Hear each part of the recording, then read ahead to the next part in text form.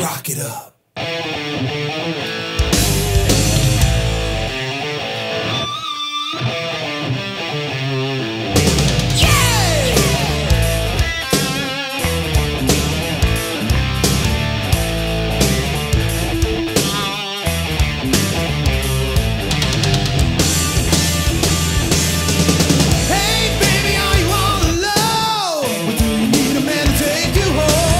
Well, I'll be the best you ever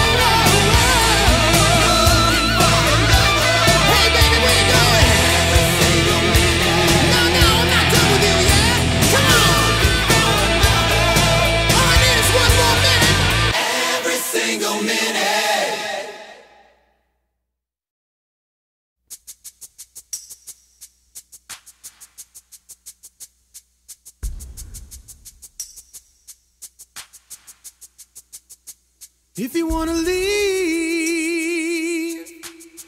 I don't wanna beg you to stay. And if you gotta go, darling, maybe it's better that way. I'm gonna be strong, I'm gonna do fine. Don't worry about this heart of mine. Just walk out the door and see if we care. We'll go on and go now, but don't turn around. I don't want you to see my heart breaking. I don't want you seeing me cry. No, no. It's tearing me apart that you're leaving. I'm letting it go. But I won't let you know. Won't miss your arms around me when they're holding me tight. Now if you ever think about me, just know that I'll be alright, yeah. I'm gonna be strong, I'm gonna do fine. Don't worry about this heart of mine. I know I'll survive, sure I'll make it through. And I'll even run good without you. Don't turn around. I don't want to see my heart breaking. Don't turn around. Well, I don't want you seeing me cry. No, no. Just walk away. Tear me apart that you're leaving. I'm letting it go.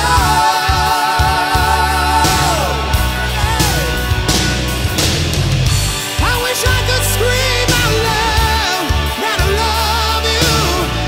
I wish I could see you. Well, don't go, don't go, don't turn around. I don't want you to see my heart breaking. Don't turn around. I don't want you seeing me cry. Just walk away. Tear me apart that you're leaving. I'm letting it go.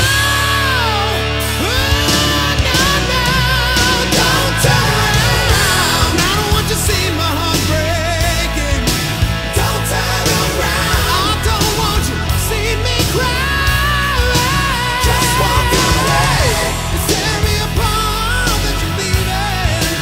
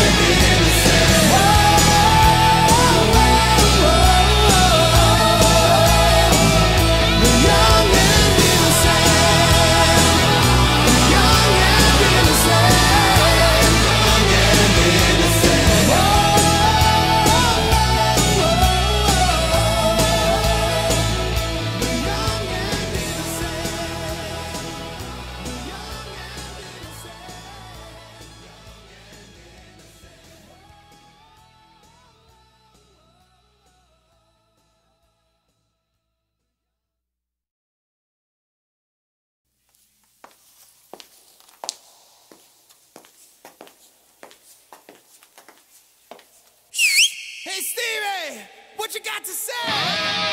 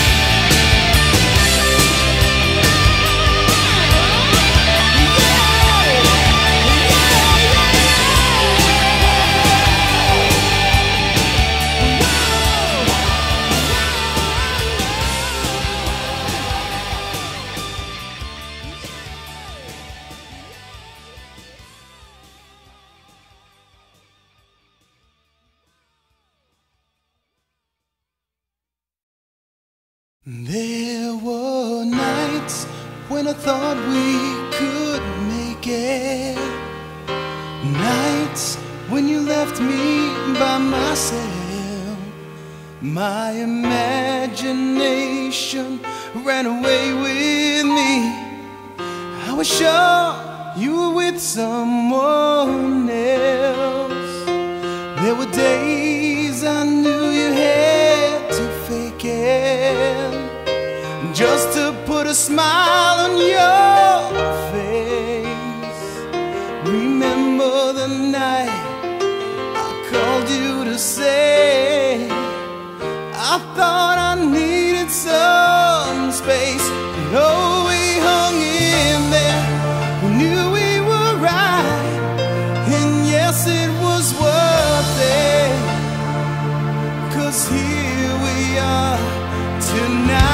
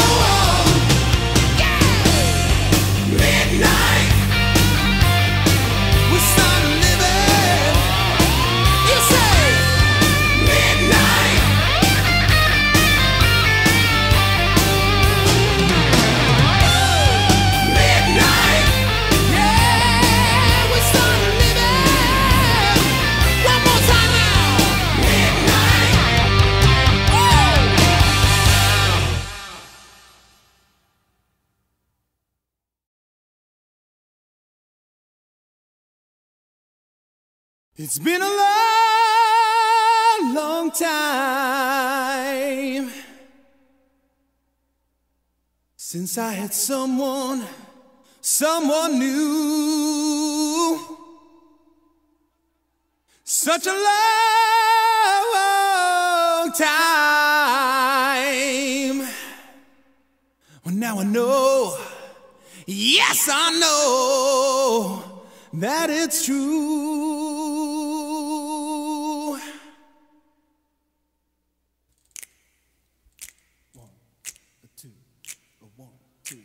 I need somebody, ooh, somebody to love. I need somebody to love. I don't need no special things like credit cards and diamond rings. I just need someone to call my own, so that I never ever be alone. I need somebody to love. I said I need someone. I said to call my own. Someone to care for me, someone to hear for me.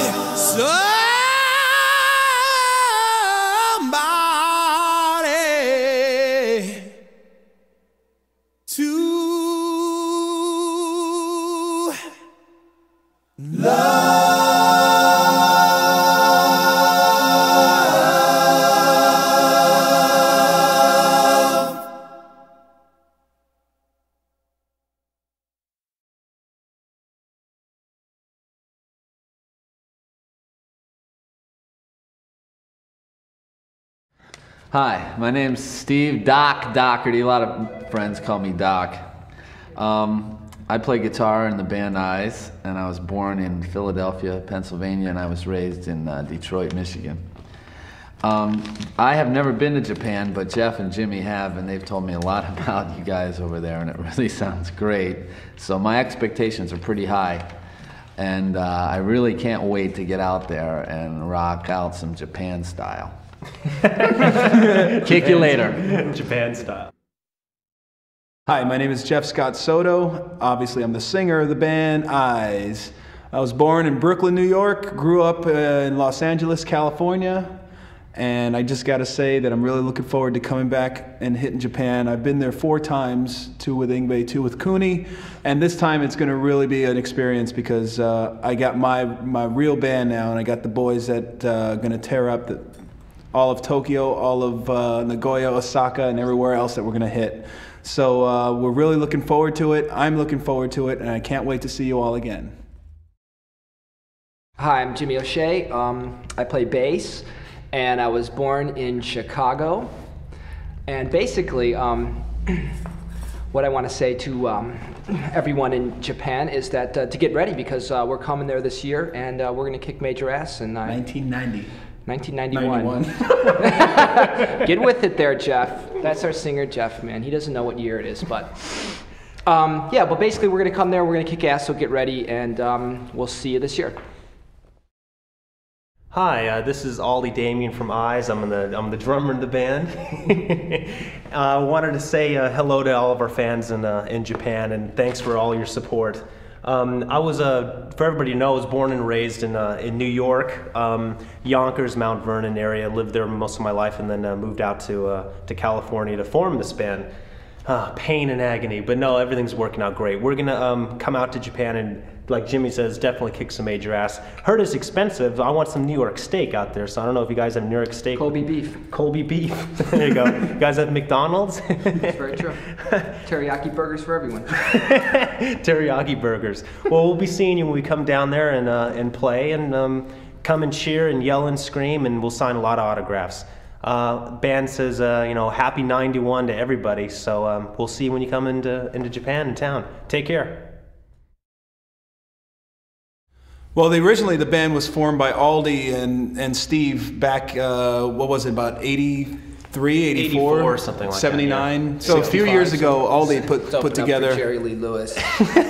put together the project with some local guys around town, and basically Aldy was out looking for the best guys he could possibly find to put together the best project he could put together. And the original lineup was called LA Rocks, and Aldy had found me after I left Yngwie for the first time in '85. Steve Perry wasn't available. He was still on Journey, so I had to call Jeff. So Aldy gets a hold of me and tells me about the project, and I went down to check it out. It was actually pretty cool back then, but it just wasn't really my ball of wax as far as the material was yet. It hadn't really formed into hadn't really formed into what I was actually looking for after my Yngwie situation. And as a matter of fact, I got a call from them to rejoin the band and do the Trilogy tour, which I wound up doing in '86. So I sort of put Aldy and Steve on hold for a while, and even eventually wound up doing the Cooney album with Cooney and those guys. I'm sure some of you might remember that. And I guess in the middle of 1988, that's when Aldy decided to call me again and give it another shot. By this time, the name of the band was called Eyes. And again, we were still looking for a bass player and trying to solidify the material and everything. And it didn't really take too much longer to lock in the deal after we started writing some new tunes and getting everything together. As soon as Jeff got on the project, we got very focused, and we had a real good idea on what the band's sound should be. And of course, because of his name and the other people that we started working with, the band got immediately a lot more attention, and it made it much easier for the band to get a deal. Exactly. So we went under the pretense that we were going to record the album with Marcel Jacob, who was the bass player originally with Yngwie's band when I was in the band. And I did an album with him called Talisman, which was only released in certain territories. I think it was released there in Japan as well. And Marcel didn't work out for the simple reason is we couldn't really keep him in the country, and we wanted to keep the band together. And there were just a lot of problems in getting, immigration problems and such. And we all figured out it would be better if we just had somebody that was here home based in the U.S., in which we did our endless search for bass players. And I called up Mike Varney up Northern California, and he told me of one guy, and it turned out that one guy was the guy that wound up joining the band. That was Jimmy O'Shea. Aren't I lucky? And here's Who had Jimmy. just finished his stint with Cacophony, the band with Jason Becker and Marty Friedman. And luckily, Jimmy was available. He came down, liked the material right away, and just joined the band within a couple days. Jimmy walks into Pasha's studios when we were recording the record, and I was going, when am I going to meet this new bass player, guys? Jimmy O'Shea, I want to meet him. And I was like looking at this guy playing Pac-Man, and I go, well, this guy looks pretty cool. I go, his hair's not so bad. He's sort of like weirdo and sort of weird attitude and everything, but I go, hey, he's not bad. And I go, hey, listen, maybe we can teach this guy to play bass. And then Jeff looks at me and goes, yeah, that's Jimmy O'Shea, our new bass player. I said, that's great, there he is. So that's that word? that's the story on how Jimmy got in the band. Right, and I was a bad Pac-Man player, just for the record. There you go, for the record. For the record. That's why I got the gig.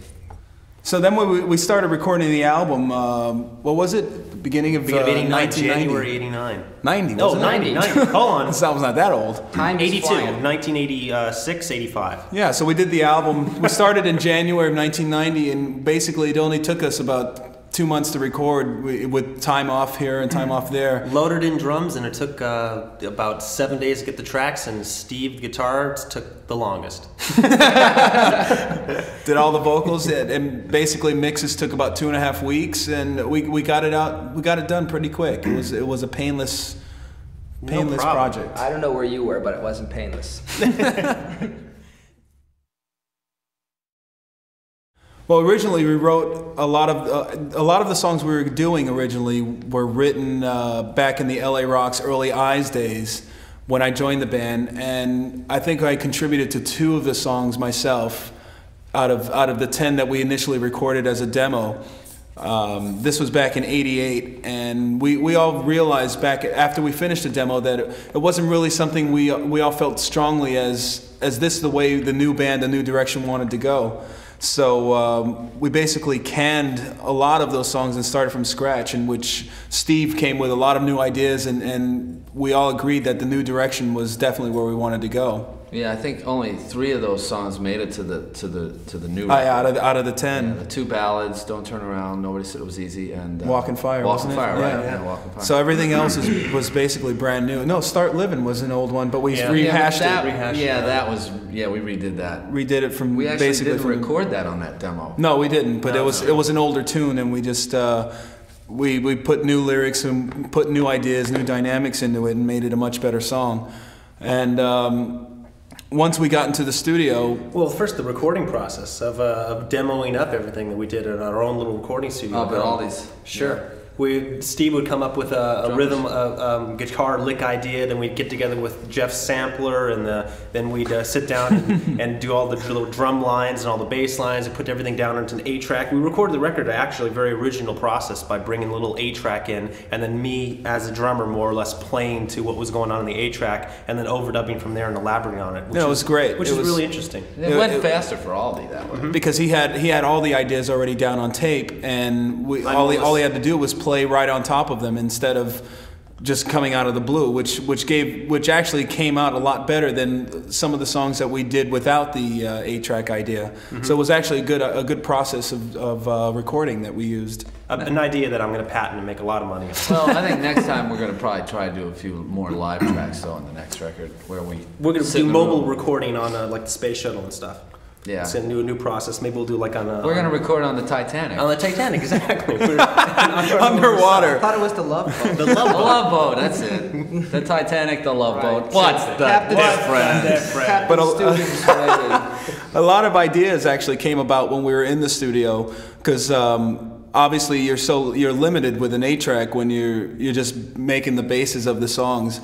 And a lot of the things really came alive once we were in the studio and came out a lot better than we originally thought they were going to come out, because like I said, the original ideas, you can only go so far on the 8-track, and once you're up there with the 48 tracks and just going nuts, you're limitless. You can do anything you want, basically. Yeah, the limitations actually made us do different things. Yeah, it opened up the ideas of the songs, and it gave us room for more dynamics and a lot of different things that we originally didn't intend on using. And basically, the band produced the album ourselves. We were in there with an engineer in the studio, and it was already produced prior to us even going in. Most of it actually. Most of it was the arrangements were more or less sort of everybody sort of produced each other. I would sit in the studio sometimes with Steve when he was doing solos. And sometimes Aldy would sit with him, and Steve and I would sit with Aldy while he's doing drums, and just basically hand in hand. Actually, you run the machine. Yeah. most overdubs were done with a gunpoint, anyways. Actually, on Wired for Love, I actually recorded most of those guitars myself. There you go. Yeah. I punched myself. So it was a pretty self-produced album. Although it was all unified, we did it together. It wasn't like one person was doing his own thing. It was definitely a team project, but. Don't let anybody fool you. We did it ourselves. Yeah. We spent a lot of time on sounds, basically, because the studio was a little dated, and so we really spent a lot of time on getting the right sounds. But we had a good time. There was a lot of energy flowing there, and we just couldn't wait to get this thing done. By far, the best thing was Astro Burger. That was pretty good. But the one thing that came out of nowhere was Somebody to Love, Jeff's little... The acapella thing. Yeah. That came about as sort of a fluke, because I wanted to do a tribute to Sam Cooke, and one of his songs actually, but for some reason, for administration rights, I couldn't add another outside song into the album. So I decided I still wanted to do the tribute, and I came up with something just out of the blue. It took me 15 minutes to write, and basically just went in there and did it without any real thought behind it, and it came out really cool. I think we're going to use it for that new THX thing when top of like movies come on. We're going to have the little vocal thing coming on for the movie bit. The main thing we want to achieve with this band is longevity, and as long as we're having fun with this project, we'll continue doing it. Because the main goal, obviously, in any musician's idea is to be around for a long time. And there are a lot of bands that come together and fall apart just as fast, and we hope that we can be one of the ones that surpass that. Like an engineer friend of mine once said, the best quote I heard was that fun goes to tape real loud, which I think is very, very important. People seem to forget what rock and roll really is. It's fun music, supposed to just draw emotion, make you feel good. It's not supposed to be thinking and that type of stuff, which is the most important stuff. Yeah, and obviously touring has a lot to do with that as well, because our best forte is playing live, because we have a lot of good times on stage. We have fun. We do a lot of funny stuff, you know, and there's a lot of seriousness as well. There's just a lot of stuff packed into our show, and that's probably the best part of this. This band needs a large stage. Yeah. We're still developing the show because obviously we only have one record to draw from, because we don't really want to go back into the past of old songs and rehash them just to fill up time in a live show. You know, we'd rather. Steve, did you learn stuff. I'm a Viking yet? Yeah, but you know, it's that 164th passage that I'm having trouble with.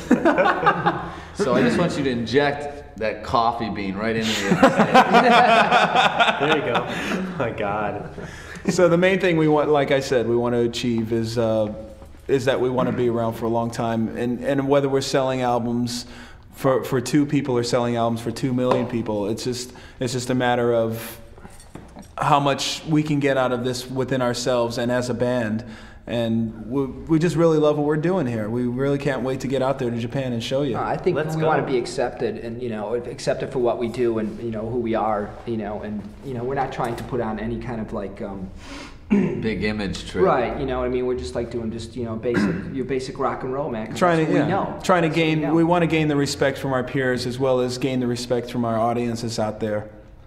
Yeah, on our terms, though. On our terms. No, that's the key, right? I think it's on any terms now. Though. We must leave Kuwait and leave and pull out on our terms. Unconditional funny. So what do you want to achieve, man? I don't know. What do you want to achieve? I just don't want to work at McDonald's again. Yeah, no thanks. We just want to be happy on the road, even if we're not making millions, but just being able to sustain ourselves and play live shows. Meeting a lot of people, meeting as many fans as possible, and just having a lot of friends all across the country, all around the world. Because the recording process is great, and making the albums and I just want to know, do they serve pizza? And cutting in on Japan? everybody's real good man, too. Maybe if we all talk at the same time. No, have you ever had pizza with hot dogs on it? Welcome to Japan. We have corn and shrimp on pizza too. Welcome to Japan. It's great.